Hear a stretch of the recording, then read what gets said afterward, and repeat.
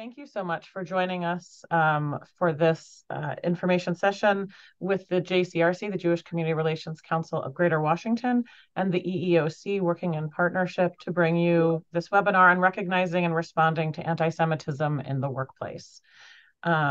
We've been in partnership with the Washington Field Office since earlier this year, probably in the spring was when we first started talking about doing this program.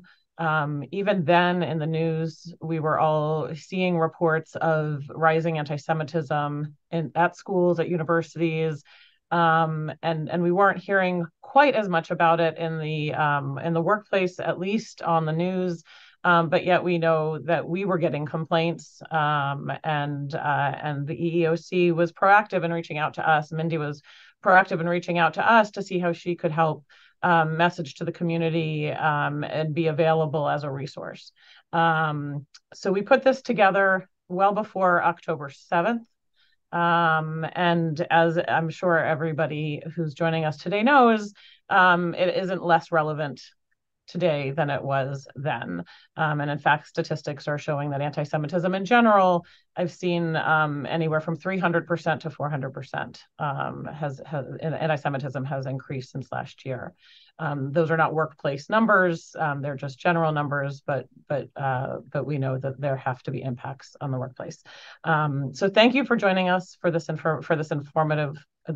informational webinar. I hope you will find it helpful. And I want to thank the EEOC and particularly Mindy Weinstein and Commissioner Sonderling for joining us today. Let me give you a really brief introduction because I want to save, you can read their bios on our information, and I want to save time for whatever questions people have. But let me just start with Commissioner Keith Sonderling was confirmed by the U.S. Senate with a bipartisan vote to be commissioner of the U.S. Equal Employment Opportunity Commission in 2020, and his term will go through July 2024. Commissioner Sonderling, he also serves as a professional lecturer, among other things, in the law at the George Washington University Law School, teaching employment discrimination. And since joining the EEOC, one of Commissioner Sonderling's highest priorities is ensuring that artificial intelligence and workplace technologies are designed and deployed consistent with longstanding civil rights law. So thank you, Commissioner Sonderling, for being here. Mindy Weinstein is the director of the EEOC's Washington, D.C. field office, where she's responsible for overseeing investigations, mediations, federal sector hearings, and the office's outreach and education program in Washington, D.C. and Northern Virginia. She has worked in the Baltimore office, so she can also give us a little bit of perspective to cover our whole region. She also previously served as the Special Assistant to United States Attorney in Washington, D.C. She's a graduate of Wellesley College and the George Washington University School of Law. And I just want to add that it's been a pleasure to work with the office, and I think Mindy Weinstein brings a lot of menschlikeit to the work that she does, and kindness in the work that she does. So I just want to thank Mindy, particularly the EEOC in general, for being a really great community partner. So thank you. I'm going to turn it over to the two of you now. And I will share my screen. Tell me when to share my screen. Should I go ahead and start right now? Sure. Are we starting with the PowerPoint? Sure. Okay, sounds good. Thank you. Well, I want to first thank you all for having me. Wish it was under better circumstances. Before joining the government in 2017, I lived in Palm Beach County, Florida, and I was very involved with the Federation in Palm Beach County. And I also, my first kind of organization within the Federation structure I got involved in was the JCRC in Palm Beach County a while ago. So I very much get the work that you all do within these committees. And I'm really glad you invited us and included us as well. And for Mindy and her team, here locally in the Washington, D.C. area, they are on the front lines of having to deal with these issues, all workplace issues as well. So I'm really glad the relationship that has been established there too, and hope that continues for a long time. So I think we're going to get started here with the presentation.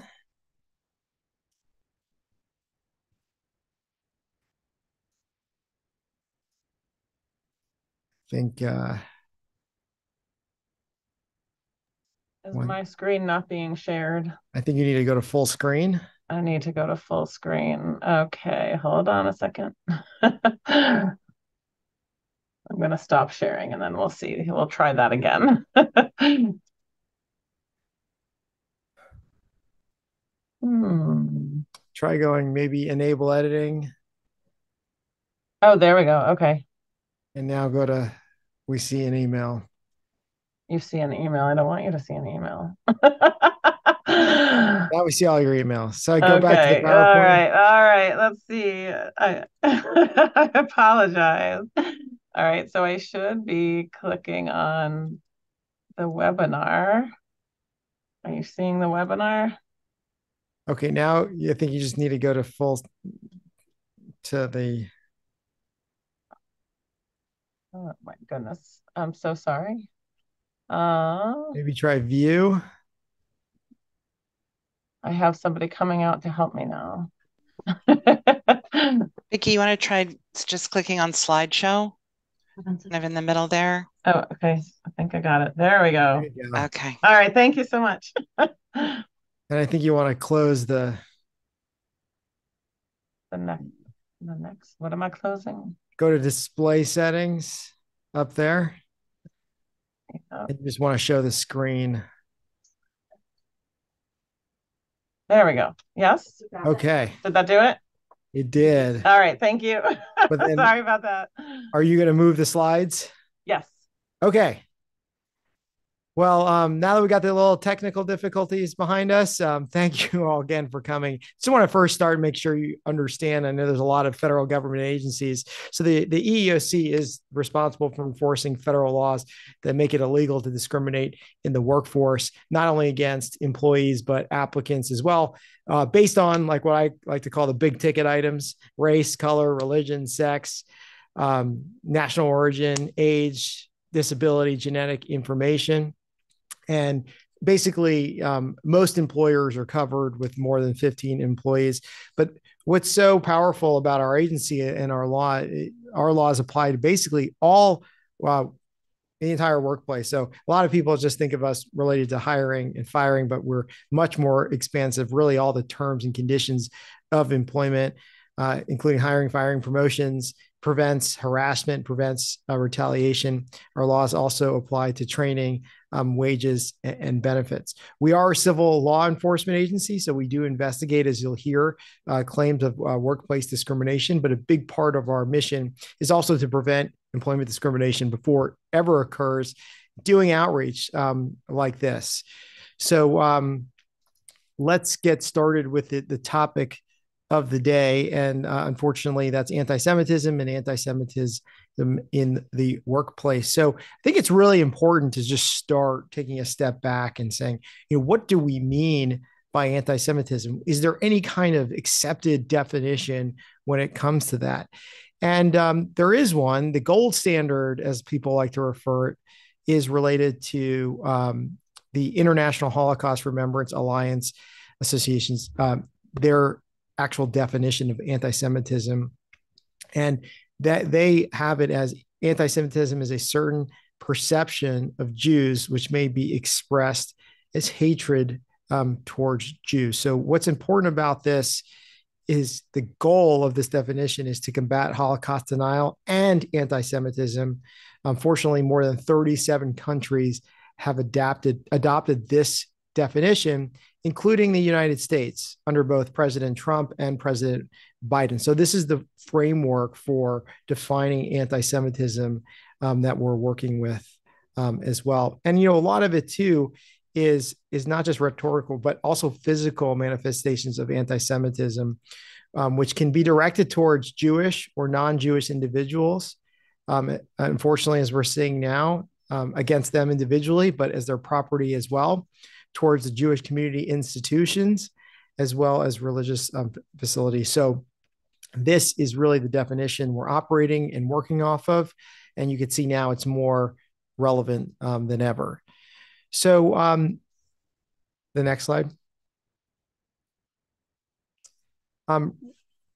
Also with part of this definition is giving current examples of what we're seeing in anti-Semitism. And again, a lot of this was before the recent acts, but you could still see very, very relevant for. And why this definition is considered the gold standard is because it includes all these examples, like calling for, aiding, or justifying the killing or harming of Jews, making dehumanizing, demonizing, or stereotypical allegations about Jews, such as the power of Jews collectively, accusing Jews of people being responsible for real or imagined wrongdoing committed by a single Jewish person or single Jewish group, even for acts committed by non-Jews, accusing the Jews as a people or Israel as a state of intervening or exaggerating the Holocaust, and accusing Jewish citizens of being more loyal to Israel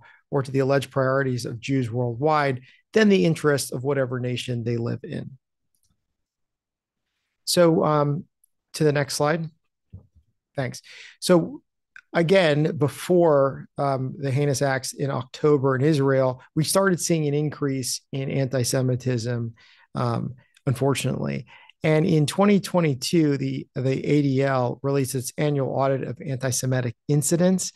And in there, they found a total of 3,697 anti-Semitic incidents were reported.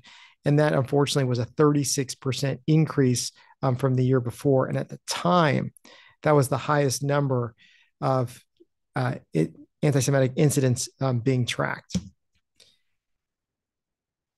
So ADL has found since Hamas's attack on Israel that obviously a big increase in anti-Semitism, and early numbers in, as of October 25th, and geez, look how much has changed since then, has showed reported incidents of harassment, vandalism, and assault increased 388% from the year before that as well. And 190 of those, which were directly linked to the war in Israel, between Israel and Hamas in Gaza. And 64 reported incidents during the same time period last year. Only 4 of those were related to Israel. So you could see it's really tying in directly to the current events.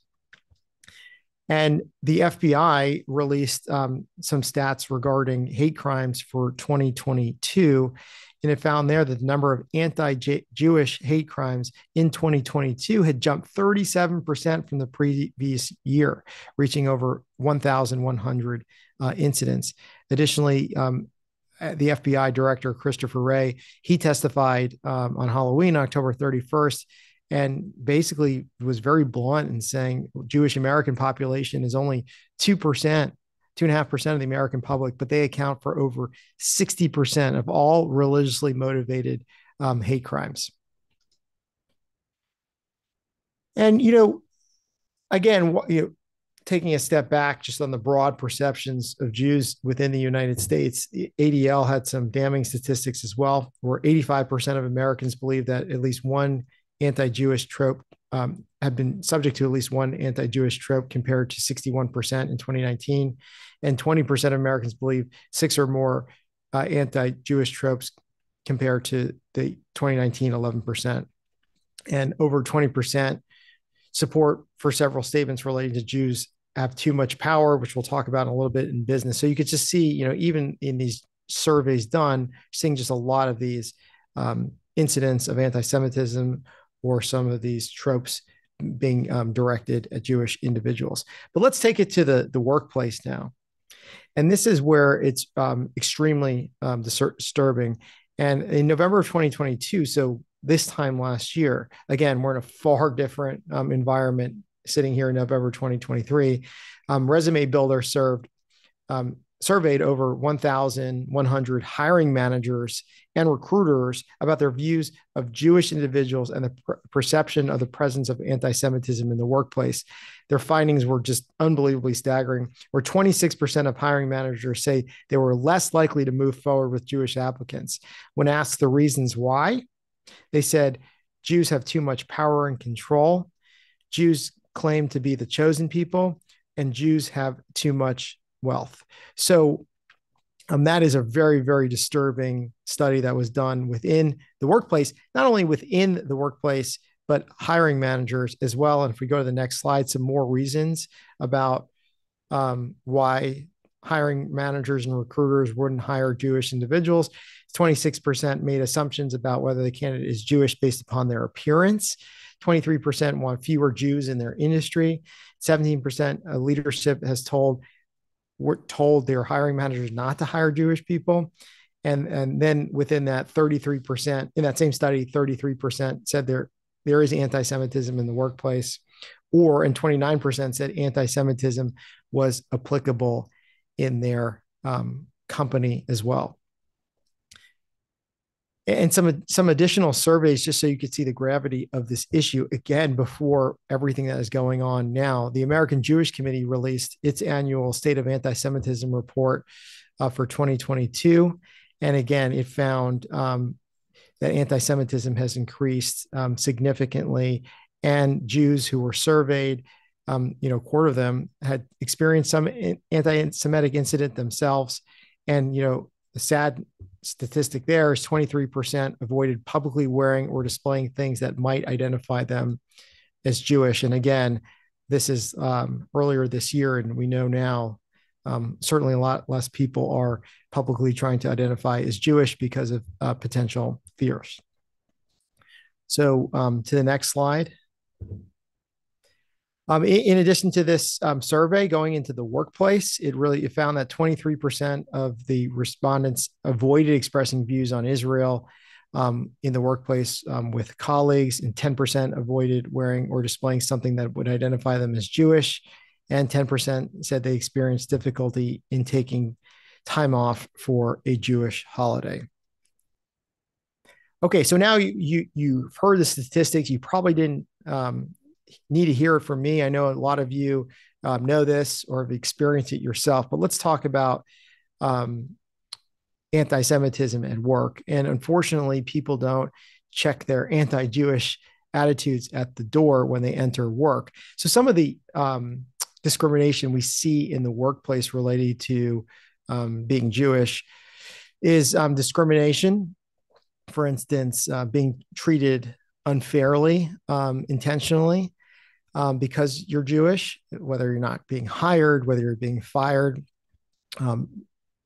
segregating employees by religion here would be an instance, harassing employees, whether it's by your managers, co-workers.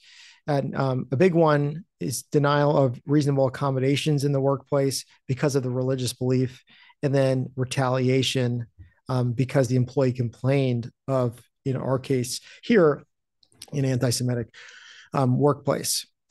So as far as actual anti-Semitism in the workplace, it takes many forms. It can be very, very blatant, as just saying, directly not hiring somebody because they're Jewish. But where you see it more is just based upon stereotypes, such as tropes or perceptions that are unrelated to physical appearance of somebody being Jewish. It can be based upon, but it can also be based upon an individual's appearance, such as whether it's their physical characteristics, clothing, or, certainly religious garb. And it can also be based upon equity, that there's just too many Jews, or Jews have too much power within certain industries or within the workplace. And then what we're likely going to see now is the intersectionality between being Jewish and supporting Israel or being Israeli. So as you heard before, the EEOC protects workplace discrimination. A lot of the issues we're discussing now with anti-Semitism in the workplace will fall under Title VII of the Civil Rights Act, which protects the applicants and employees from discrimination based upon their race, color, religion, sex, national origin. So what does that specifically mean within the Title VII context, and why religious discrimination as a whole is generally a difficult issue is that the definition of religion under Title VII is very, very broad, and it includes all aspects of religious observances and practices as well as beliefs. So it's not just the practices that are mandated by the individual's faith. And it can also include religions that are not traditional, such as Christianity, Judaism, Hinduism, Islamism, Buddhism. And it can also include beliefs that are new or uncommon or not part of a formal church or sect. So that's, it's very important when you're looking at these issues to understand that that religion, the definition of your religious beliefs is so individual based upon each individual employee's own belief. It just has to be sincerely held.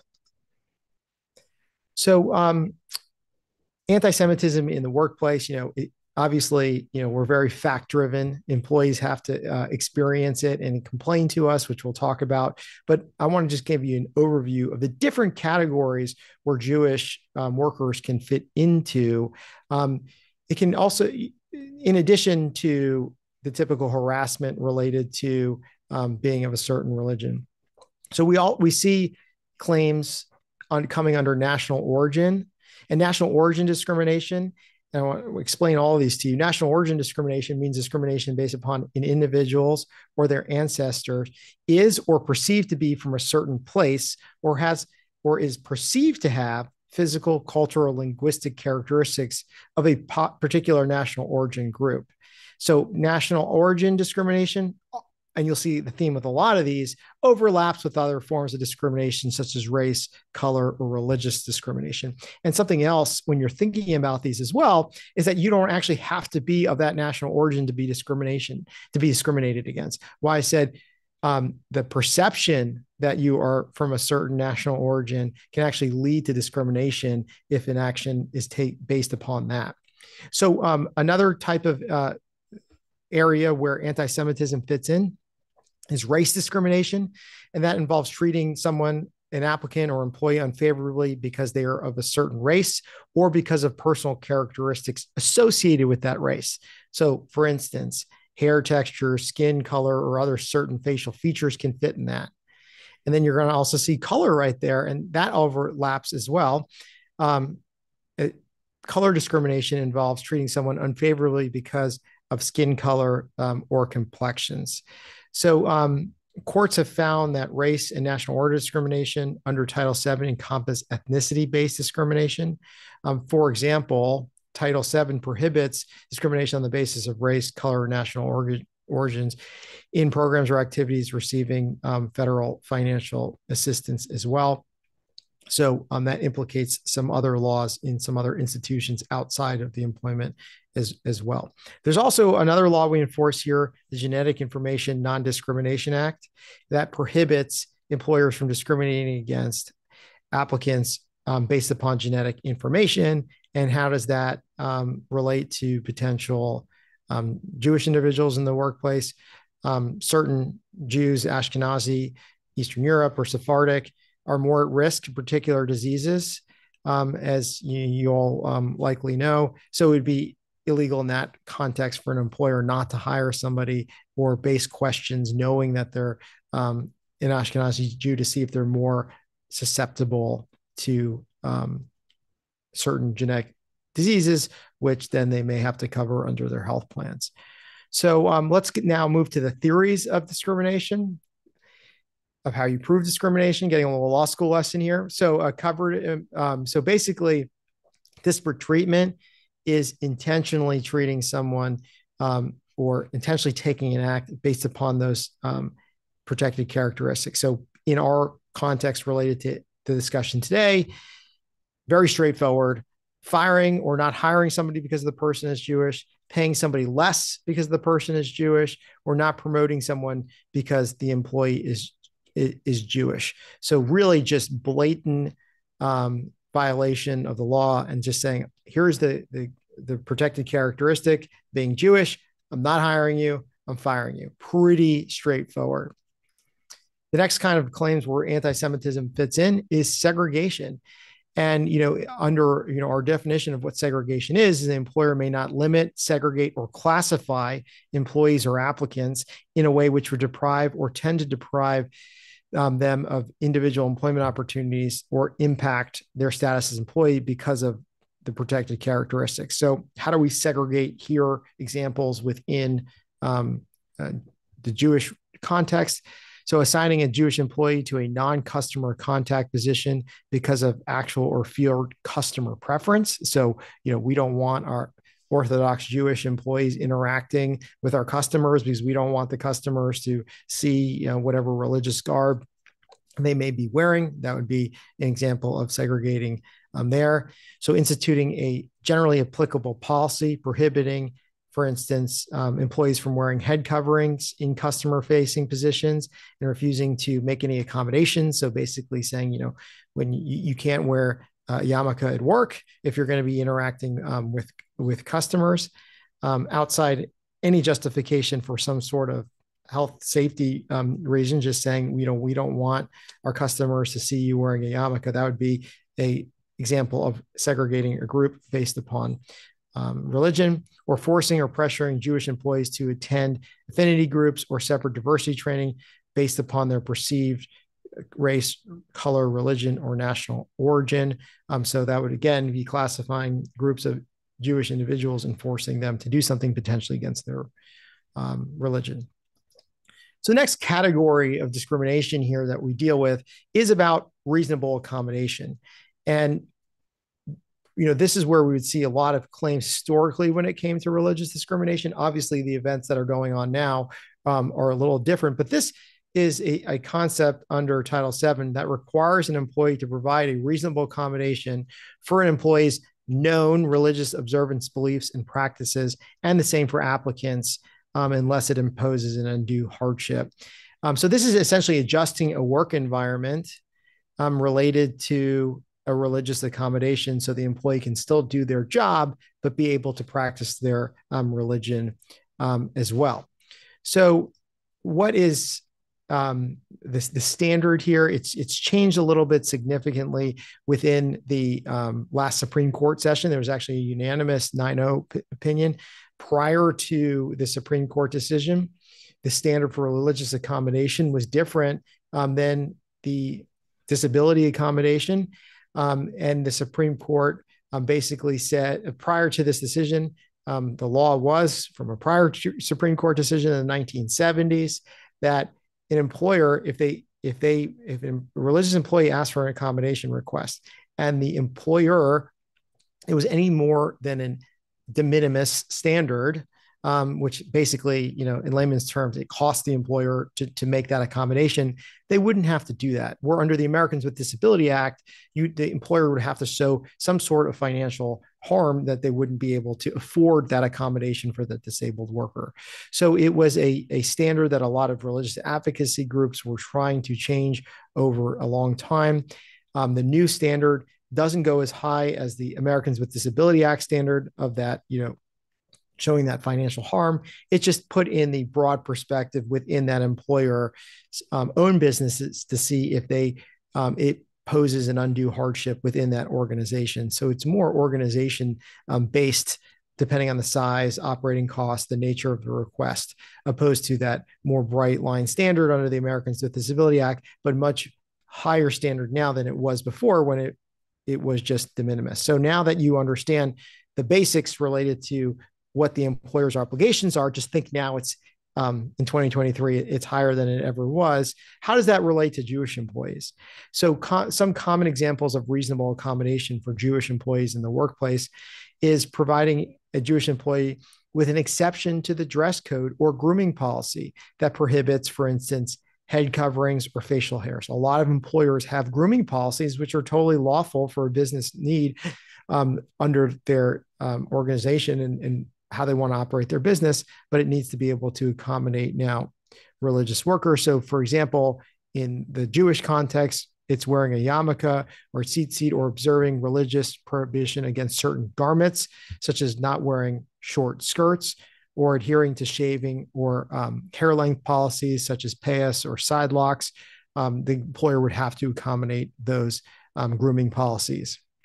Adjusting a Jewish employee's work schedule so that the employee can observe the Sabbath or a religious holiday, granting a Jewish employee an exemption from the employer's, let's say, a vaccine mandate, granting an exemption for a portion of mandatory trainings that which would require a Jewish employee to affirm a certain practice or belief that conflicts with the employee's religious belief, so that's really in the sense where a lot of what the EEOC has dealt with historically with Jewish employees is a lot of these beard cases, yarmulke cases, tzitzit cases, or garment cases.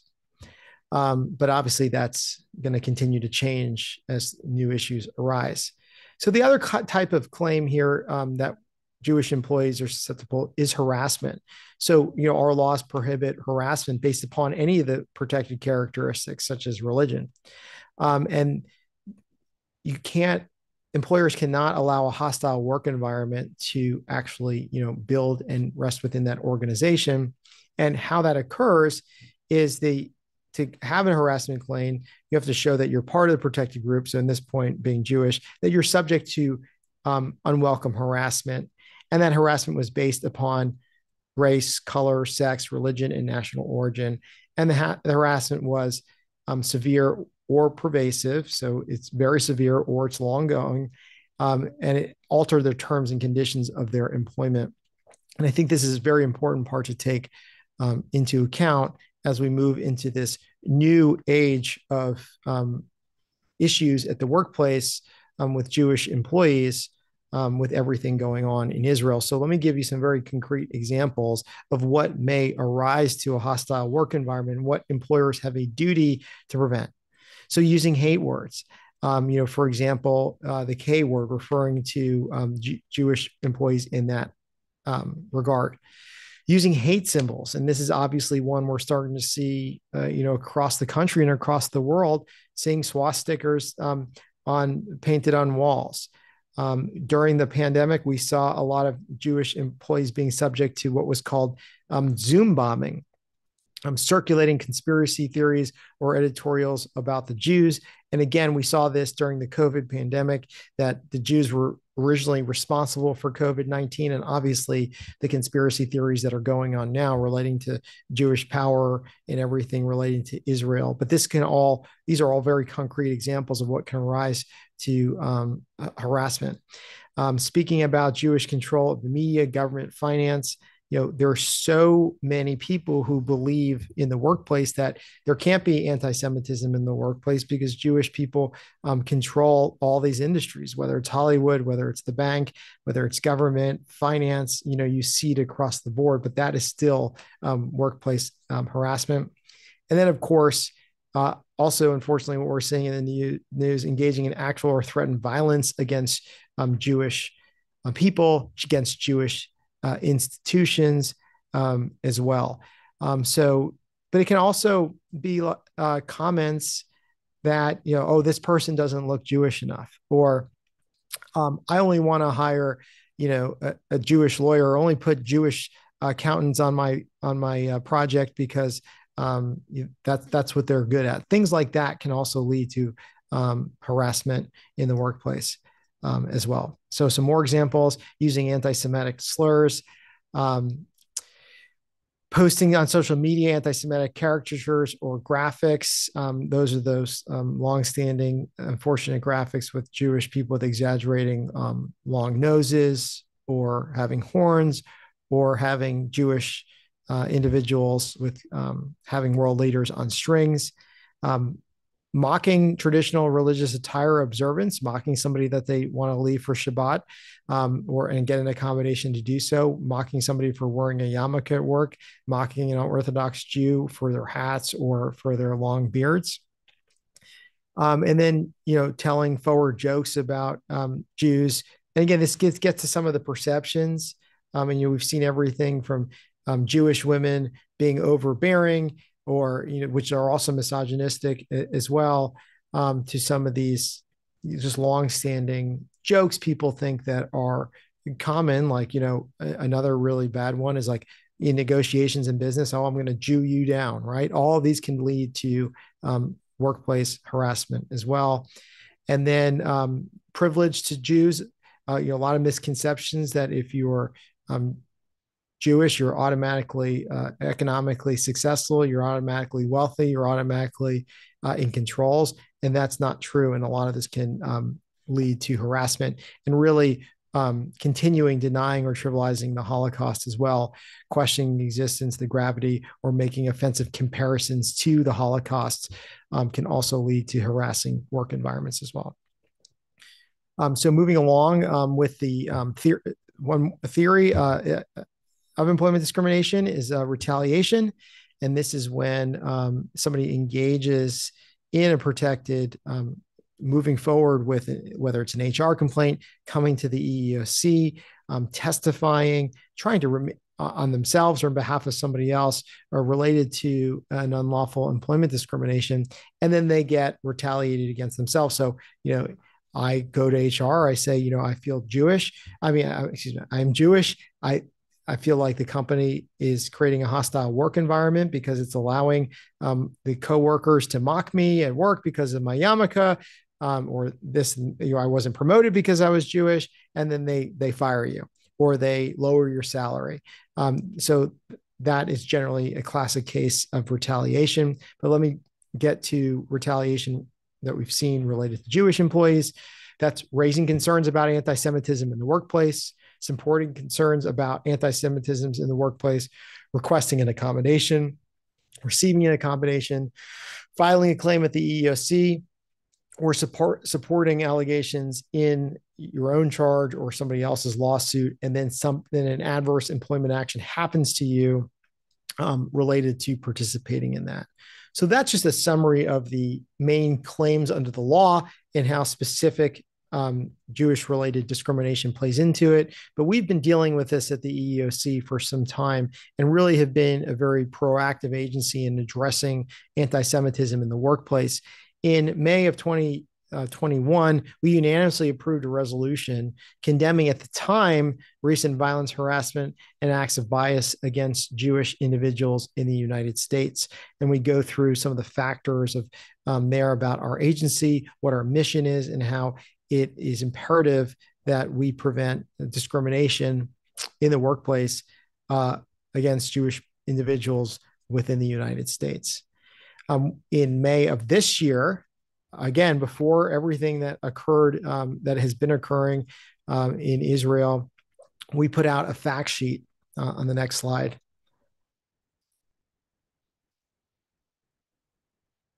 So this is a very easy one-page document. You could print it out, you could put it in your workplace. And this raises very awareness, not only of anti-Semitism, but what to do if you face anti-Semitism in the workplace. And it gives very concrete examples of accommodations that employers are duty bound under the Americans with Disability Act to provide for Jewish employees. It also goes through some of the theories of discrimination we just discussed in very easy to read, quick bullet points, and harassment and retaliation as well. And then it links to our website where employees can then get more information about filing charges of discrimination. There's additional resources that the Commission is committed to doing to provide to fighting anti-Semitism in the workplace. Part of our strategic enforcement plan, which is a document that federal agencies do that establish what their enforcement goals are. This includes discrimination, bias, and hate directed against religious minorities, including anti-Semitism and Islamophobia, as part of a priority to address emerging and developing issues. Since October of 2022, we've held more than 40 outreach events, training our field offices around the country on this important issue. We're also working with the Small Business Administration to encourage small businesses and employees to report anti-Semitic and other hate crime to proper authorities. But it's not just our agency that is dealing with this as well. There's an actual strategy from the White House. And in May, President Biden released the U.S. National Strategy to Counter Anti-Semitism. And this strategy outlines a whole of society approach, not just government, a whole society approach to tackle anti-Semitism in America. It has over 100 meaningful actions that over 24 government agencies are going to take this year to prevent anti-Semitism across the board. And look, dealing with everything from, in education to all parts of society.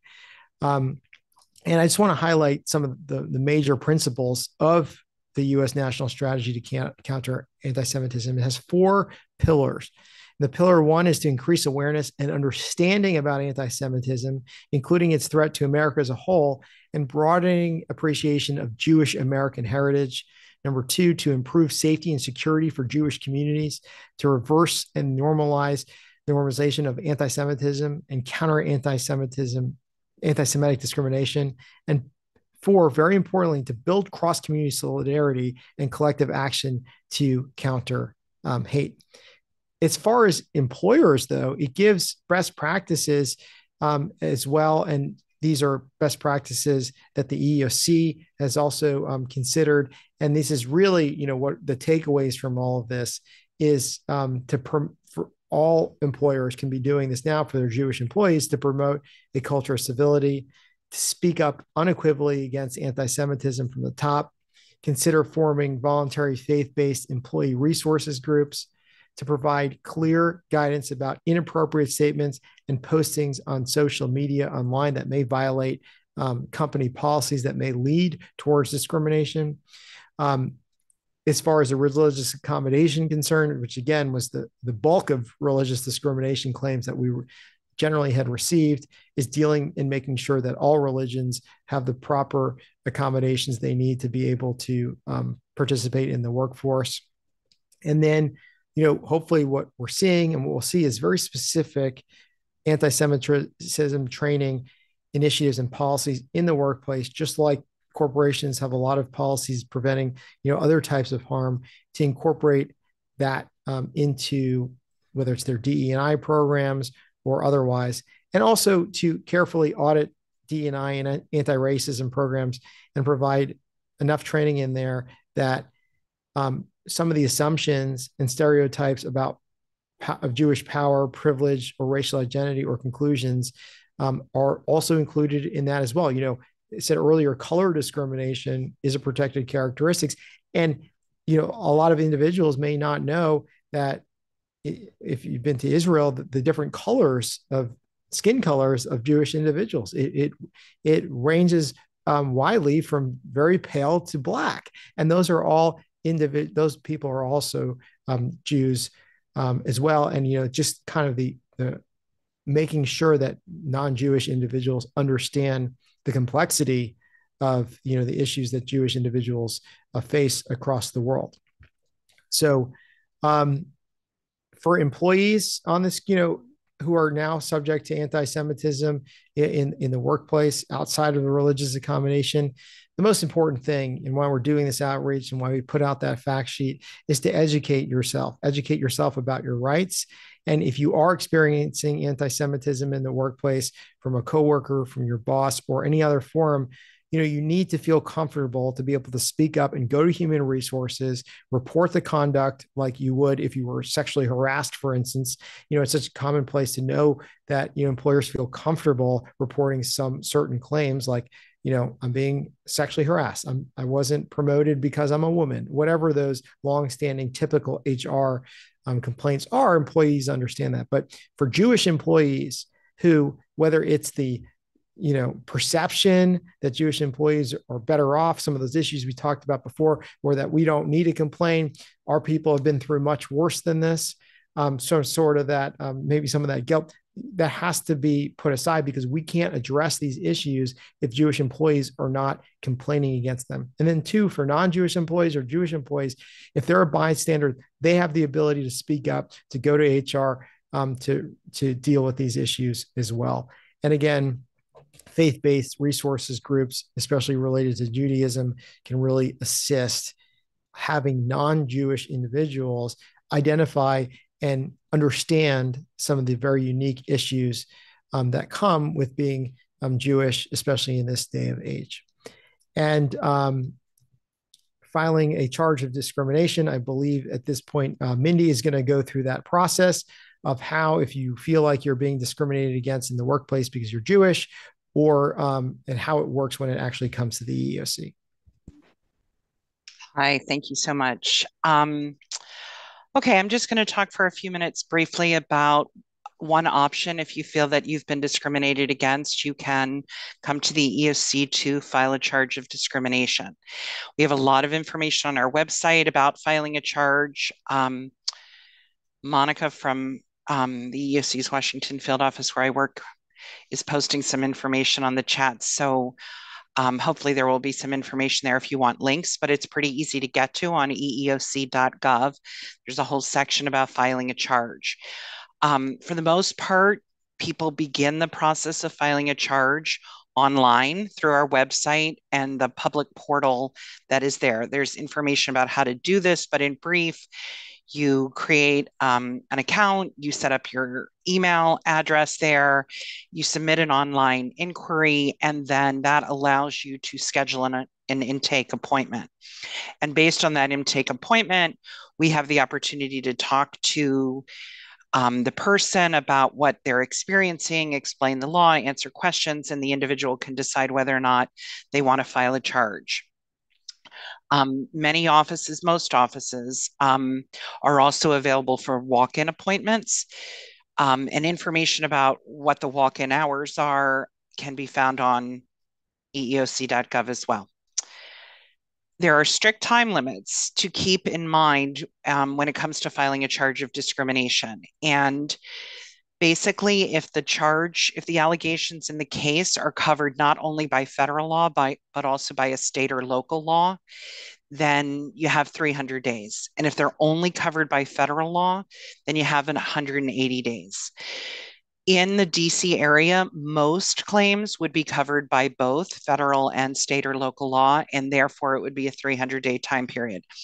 But there are a few exceptions to that. Employers that are not covered by the local law, such as the metro system is not covered by the local law. Certain other entities are not. So for them, it would be 180, and for everybody else, it's 300 days. I should mention there are also, state and local agencies in our region that can accept charges. So if you're in Prince William County or Alexandria, and you'd rather start with the local agency or the state of Maryland agency, that is an option as well. And all of them have their own time limits and processes. But to find out more about filing a charge with the EEOC, as I said, go to our website, lots of information there. So let me talk now for a moment on the next slide about what will happen. Okay, so once a charge is filed, we will send a copy of the charge to the employer. And that's supposed to happen and does happen within 10 days of the time that a charge is filed.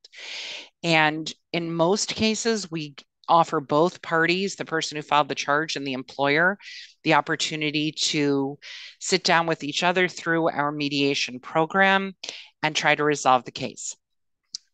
So we offer mediation right up front in most cases, before the employers spend too much money responding to the charge, before views are hardened any further, and try to see if we can facilitate a resolution of the charge. It's an extremely successful program when both parties say yes, and it is voluntary.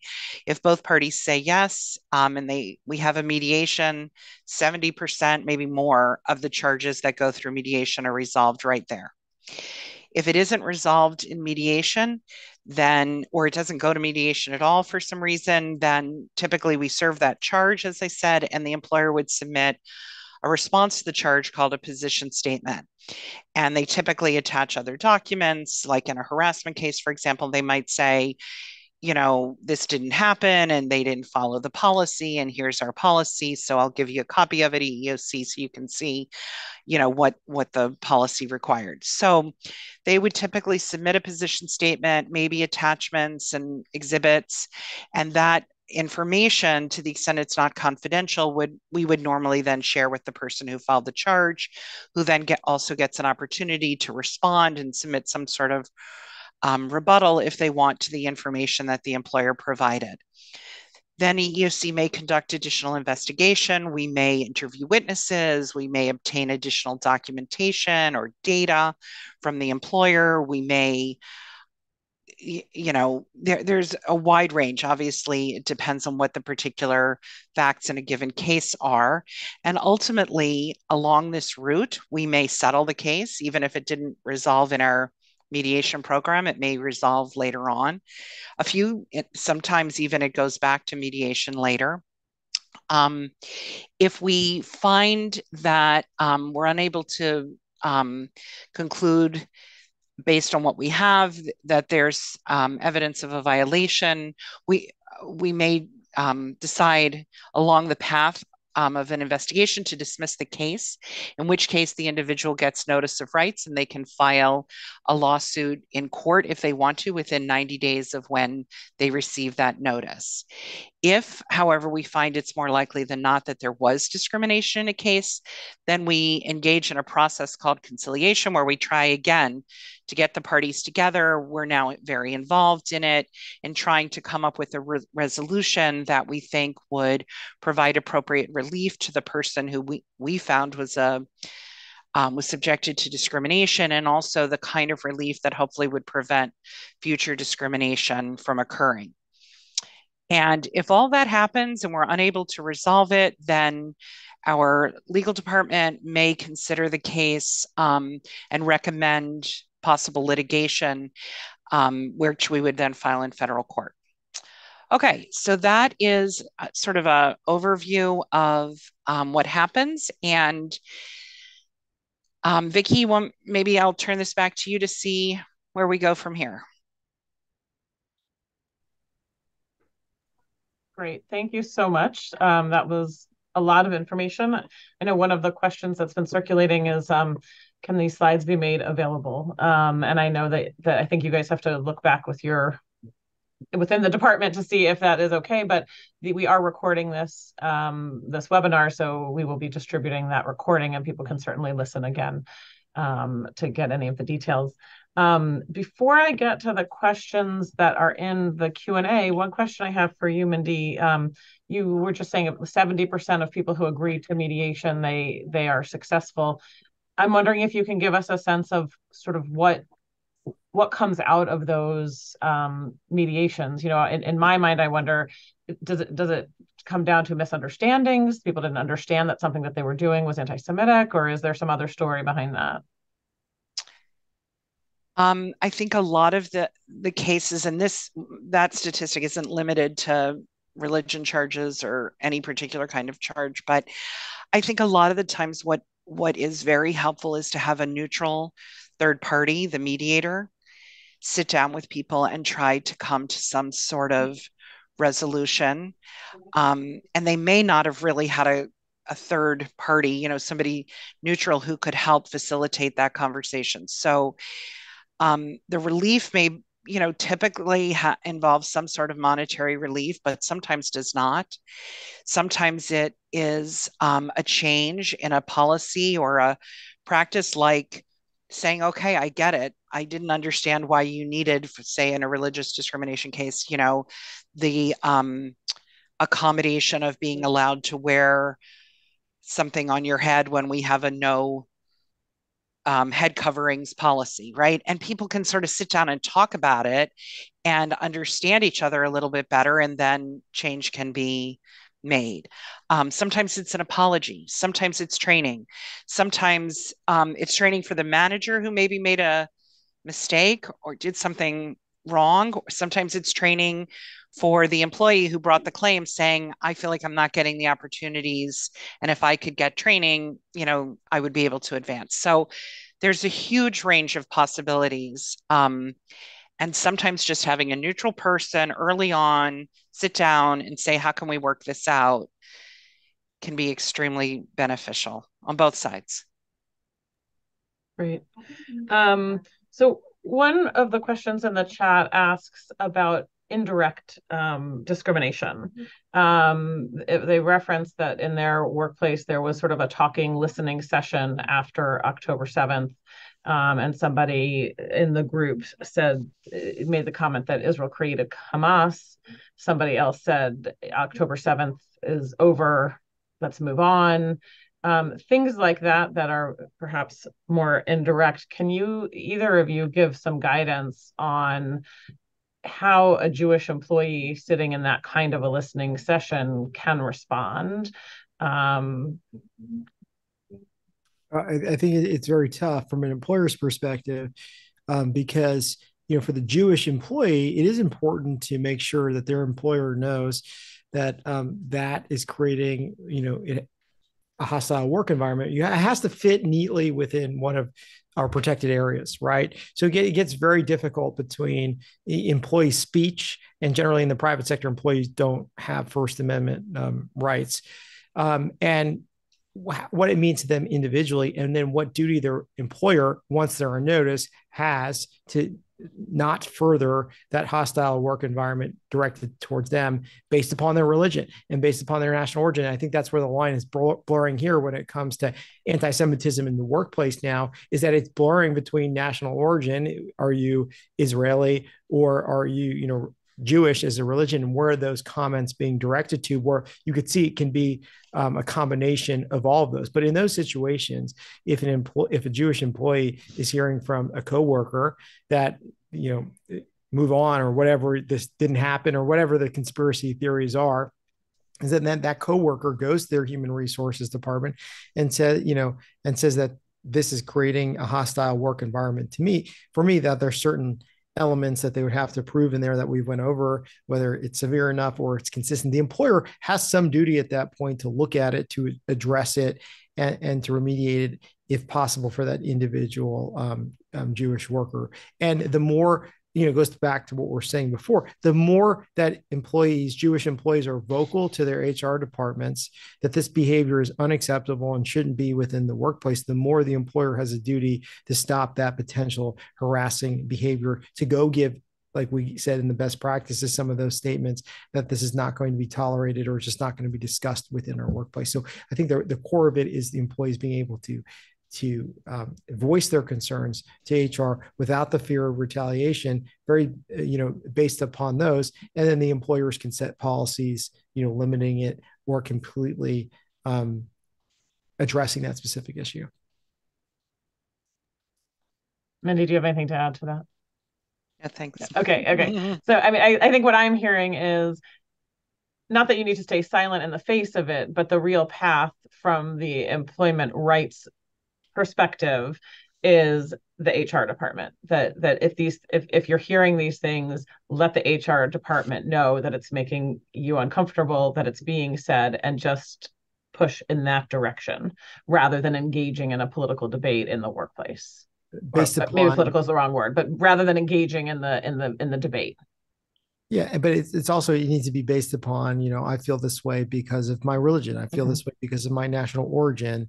And does it then lead to a hostile work environment? Does it actually lead to a claim you can come to EEOC? That's a different perspective, but you can't even get there without essentially putting your employer on notice that this type of actions within the workplace is, offensive to your religion, and potentially creating that, or your national origin, creating that hostile work environment. And then that at least allows the employer to essentially get involved, and then make the practices of saying that if we're going to talk about it, we're going to hear both sides, or we're just not going to talk about it in the workplace because it has nothing to do with our business as well. So again, that doesn't start until the employer has notice. Now, if the employer has notice and doesn't do anything, that's a whole different story. And you see why these cases are hard, while the hypotheticals are hard, because it's all based upon that individual's own belief. So you may have one Jewish employee who this may not be offensive to them at all, or may take an opposite position. And so it's so individualized and that's what we look at. Did it create that hostile work environment? Was it harassing to that individual employee based upon their own sincerely held religious beliefs? So you can see why these cases get very complicated. So I'll just chime in briefly to echo a lot of what the commissioner said. And we do say in various guidance documents on our website that, it's a very individual circumstances, and the time right now is very fraught and emotional for a lot of people, understandably. And one thing to consider is to say to the person who said something that offended you, like, hey, I didn't really feel comfortable with that. Maybe we shouldn't talk about religion or politics at work. I think it's a matter of if you feel safe doing that, if you feel comfortable, if this is a person you have a relationship with, etc. So it's just one thing to consider. There may be a way to say, whoa, let's keep lunch to sports from the weekend. There's sometimes ways to diffuse and move on. It's not always a good idea and it doesn't always work, but just to say that is a possibility. And the only other thing I would add is it's important to look at what the employer's harassment policy is. I mean, I definitely agree. Reporting to the supervisor, Vicky, as you pointed out, may very well be the right path. And that may be what the harassment policy, if they're assuming there is one, provides for, or contacting HR, as you said. Sometimes there are other options. Sometimes there's a second level manager who you feel more aligned with, or another manager. Sometimes there's a hotline. Sometimes, we can't predict it all, is what I'm saying. So I would suggest that people, if you're in this situation, go look up the policy and look up the procedure, and see what your options may be. There may be more than one. Mm-hmm. Great. So kind of on that blurring of lines, there's a question about social media and online comments. Can you talk about the difference between online that is utilizing the platform of the employer versus an employee who's using personal social media or other online mechanisms? This is also a very tricky area. It's one you deal with in other contexts as well. This is nothing new. An employee, about employees' use of social media. Obviously, if it's on their workplace computers, employees have very little to no rights regarding what they're posting in their workplace forum and can be immediately fired for any of that. When it comes to their own personal social media, again, to Minnie's point, companies have workplace conduct policies that may include some of their personal social media when it comes to work related events, or just code of conducts that they hold their employees standard to in and out of the workplace. And the whole concept of your First Amendment rights and free speech. Well, again, it's very tricky when you work for an employer that is not the federal government, and generally you have very limited rights. So, historically, forget what's been going on recently. If an employee does something egregious on their social media or before social media in public, gets arrested or commits a crime, the employer is within their rights. With a lot of exceptions related to collective bargaining agreement or otherwise, or employment contracts, to terminate that employee under the at-will employment doctrine.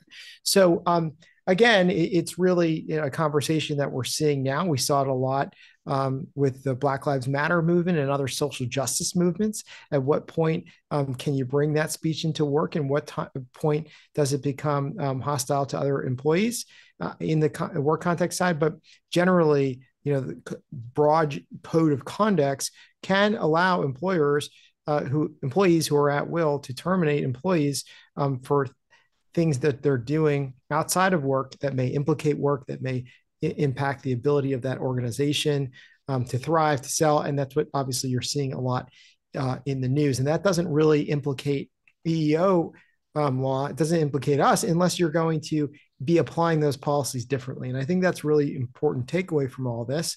If you are saying that, if you're firing all the employees who support, one issue over another issue, I'm not talking about the current issue, that it may have a breakdown between certain religions, national origins, right? So if you're only going to fire, in this case, Muslim employees, but you're not firing Jewish employees who are in that same exact conduct, now that is very gray and open for debate and discussion, right? We're essentially saying maybe committing a crime by vandalizing somebody's property. Those policies also need to be enforced equally, and not on the basis of religion, not on the basis of national origin. And that's where some of the trickiness may occur in this. So one real quick question, which I think I know the answer to, but if the employer's employee relations department dismisses the claim, can the person still go to the EEOC? I would think that that's exactly when the person would go to the EEOC. Am I right about that? Mindy, I'll let you take this one. Okay, sure. So there's no requirement that you go do anything before you come to EEOC. So it's just that, as the commissioner described, ultimately, for an employer to be held responsible for harassment, they they kind of have to know about it. So either they're the ones, like the CEO or somebody is the one engaging in it, or they observe it. They were at the event or in the lunchroom or whatever, or somebody reports it to them. So that's what part of why we encourage people to report it, and it gives the employer the opportunity to correct it. But there isn't like a law or something that says you have to go report it to your human resources or employee relations department. It just may impact whether the employer can stop it and whether they would ultimately be held liable for it if you decided to pursue action against them. But there is so much information on our website, eeoc.gov, about harassment. If you go to our main page and you click on the employee part, there's a section there on harassment. There is a whole section on religious discrimination and a guidance on religious discrimination that includes a discussion of harassment. Many of these principles are sort of out there. And I think if you're facing this, I would suggest looking at some of these materials. You can contact us. I'm sure Monica from my office can post her contact information in the chat. We will try to direct you to resources, explain what the law is. There's a lot to think about and just process, I think, if you're in a situation like that. So we want to try to provide information, whether it's at our intake process or in a conversation, with Monica, or through all the information we have on our website to help you sort through options and what your rights are. Can you speak a little bit to what the role of bystanders is? There's a question about somebody who's not Jewish being offended by anti-Semitism that they're hearing. Do they have a role in reporting to HR? Do they have any recourse? So, this is an interesting question. We do a training that's on respectful workplace for employers, and a key part of that in teaching employers how to have a workplace that is respectful and doesn't allow harassment to start or thrive. The role of allies is an aspect of that that's pretty important. And so creating a situation where employees feel free to complain about discrimination in the workplace, whether it's affecting them directly or their coworkers, is a really valuable thing for employers to do. So I guess I would say allies can be a very important part of the effort to make sure that if there are inappropriate remarks, things that would give rise to a harassment claim, that they can be there to support coworkers and they can report it for sure. And I just want to echo something the commissioner said about retaliation. If you are the person who reports it, whether you are the intended target of, anti-Semitic remarks, for example, or not, you are protected from retaliation. So obviously, hopefully no one would be subjected to that, but anyone who goes forward and cooperates in an investigation internally with the EEOC, brings forth comments, serves as a witness in an investigation that the employer or EEOC conducts, obviously should not be punished because they came forward. Great. So there's a question here about like specific citations. Can we find specific citations to cases related to anti-Semitism on the website? Yeah, all of our cases, you can search all of our press releases for cases that we filed, litigations and cases we settled, either through our conciliation process. Sometimes they post the results there, or our victories within federal court. You could type in Jewish, you could type in that, but I can tell you a lot of those cases are going to be based upon not accommodating Jewish workers within the workplace. And Mindy, let me know in your experience, if the vast majority of those cases before now really had been related to, and religion cases generally, just related to the employer not properly accommodating an employee's need for religious accommodation. So you'll see Sabbath cases, you'll see yarmulke cases, you'll see beard cases or religious garb cases. I don't know if you'll see cases as direct as saying, we're firing you because you're from Israel, or you're firing you because you're Jewish. But Mindy, you may have seen otherwise in your time. No, I agree with that. We don't receive a lot of charges, haven't in the past.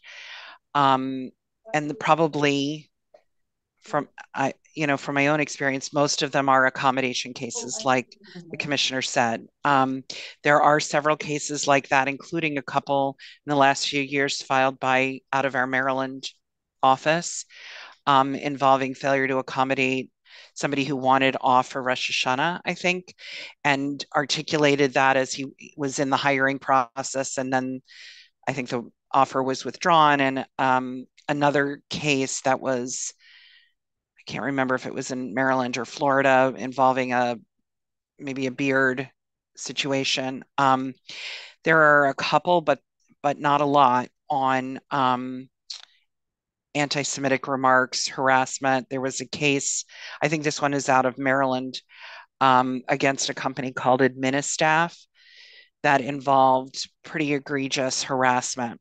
But just so that you understand, we get 60, 70, 80, whatever thousand charges a year. And we file 100, 200, 250, something like that, lawsuits a year.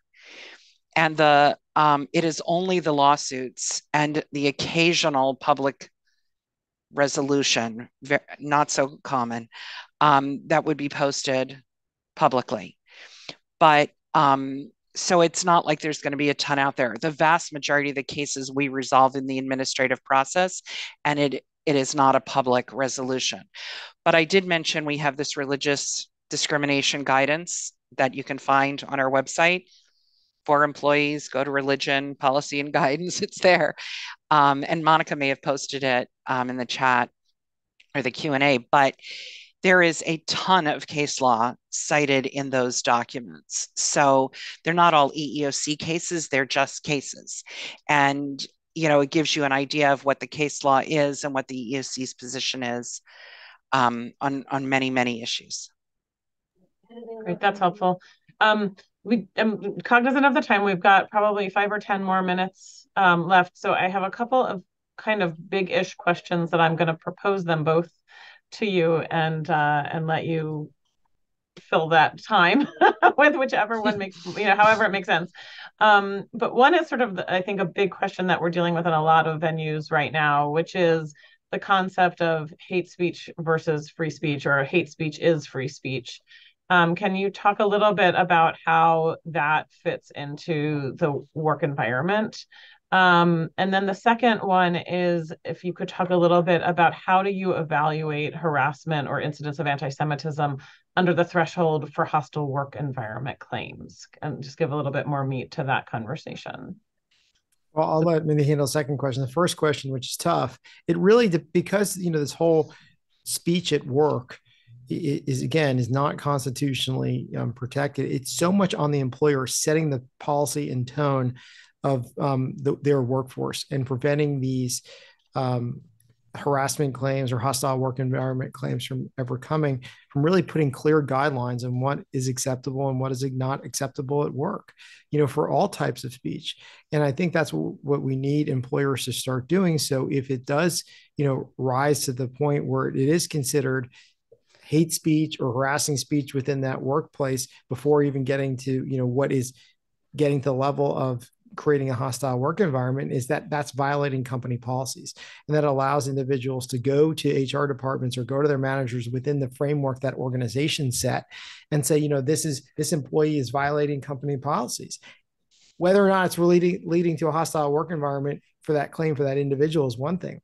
And that allows then the employer to then discipline that employee or fire that employee for violating basically their policies and procedures that employers set forward.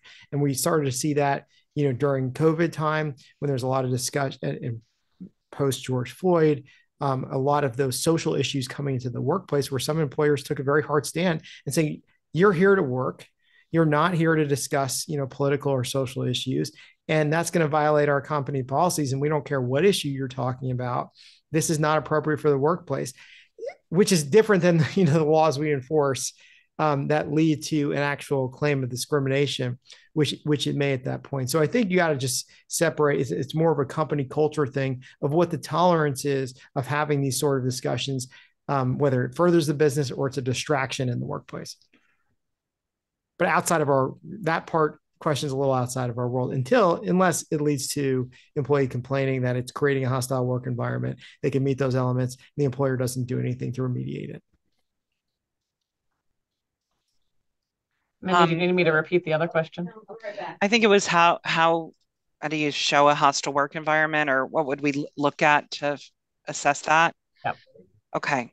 So as you can imagine, every case is unique, has its own set of circumstances, and they're extremely fact specific.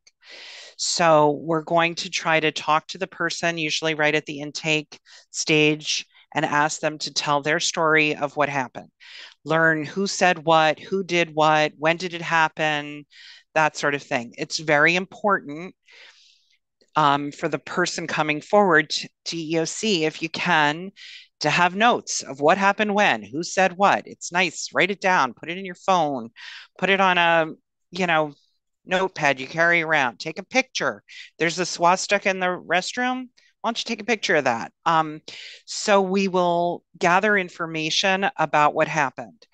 And we are assessing whether it rises to the level of a hostile work environment. Generally, 1 or 2 incidents is not enough.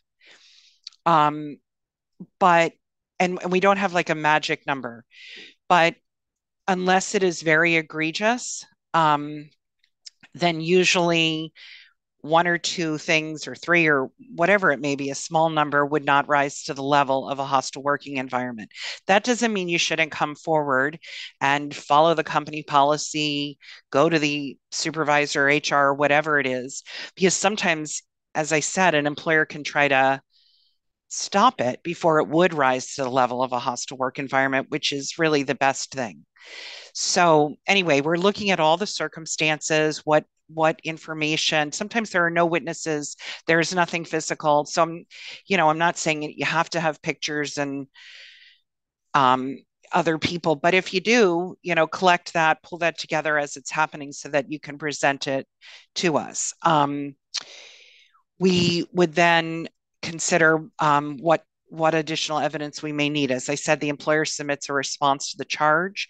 They may say that never happened, or we don't know if that happened because nobody ever told us about it. So then we might go back to the person who filed the charge and say, hey, did you tell anybody about this? And then they say, yes, and here's the email I sent. So this is the kind of thing we're looking at, the very kinds of things we've been talking about today. What happened, when, who, what, etc. And did you report it? And who else saw it? And we may end up interviewing witnesses, coworkers. We may interview the alleged harasser. We may talk to the supervisor, HR people. We're going to want to see the employer's policy if they have one, their procedure for reporting harassment claims. And that's basically what our investigation would look like. We're trying to assess if it's a severe or pervasive harassment, if the person complained, who the harasser was, etc. Thank you. Last question, I think, is straightforward enough that I can ask it in the short time we have left. Has the number of EEOC complaints alleging discrimination against Jews risen over the last year? Well, it's an easy one to answer, is that we don't know. As you heard from Indy, employees generally have 300 days to file a charge of discrimination. And the bigger issue is when they file a charge of discrimination, there's not a box that says it's because of anti-Semitism. It's a box that says religion. And it takes us to go through those and figure out whether it was based upon what religion it was, whether it was based upon recent events, whether it was based upon just not being able to wear a yarmulke at work. So it takes a lot of time. So it really, it's going to be hard for us to answer that question maybe for a year or two. I mean, for the big question was, how did COVID impact the workforce? And we weren't able to really release those statistics until this year. So you could see it's just the lag on how the process works. It's not an immediate answer we can give. Makes sense. Thanks so much. All right. Well, I want to thank you both for joining us, and your team. I want to thank everybody else who's attended, and asked questions. It's important information. I want to also impress upon everybody that the JCRC is also a resource for you as you're navigating taking in this information. If you're having a problem at work, we can also be a resource to talk you through what steps to take and when to reach out to the EEOC when things like that. Not experts on the employment aspect of it, but certainly a resource to help you navigate the resources that you have. Thank you for joining us. It's a busy time. I hope to see a lot of you on the mall tomorrow. And thank you for being here.